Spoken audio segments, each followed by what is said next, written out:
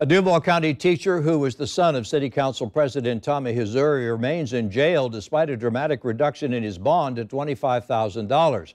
40-year-old Tommy Hazouri Jr. is facing charges of having hundreds of child pornography images on his computer.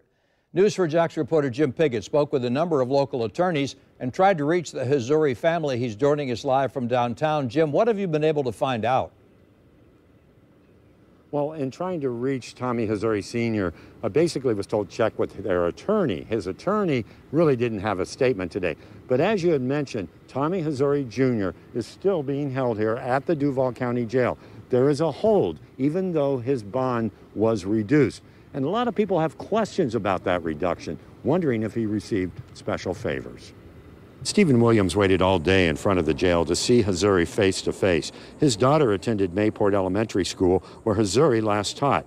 Williams has questions about the pictures investigators say Hazouri had of children from that school, which were not sexual in nature. And why are you here at the jail? My main concern is to know what those photos are that were the classrooms that were seen there with the children, and to know if my daughter was one of those in the picture. What do you hope to ask Mr. Hazouri when he gets out? You know, basically, why was he ever around kids? Investigators say they found hundreds of pictures of nude children with adults, but it's believed none of them are from this area, and Hazouri was not in the photos. During the court hearing, he was wearing a red jumpsuit, which indicates he's being watched closely.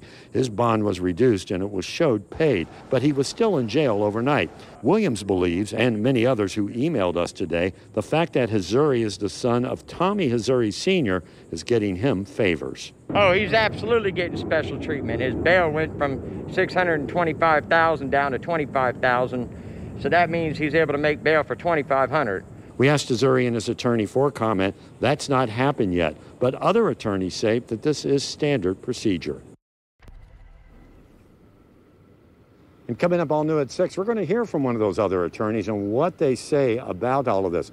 By the way, I did learn some new information today about Hazouri Jr.'s record. He was arrested in 2017 on a felony drug marijuana charge, though he went through a diversion program, so those charges were dropped. We're live from the jail downtown. Jim Piggott, Channel 4, the local station.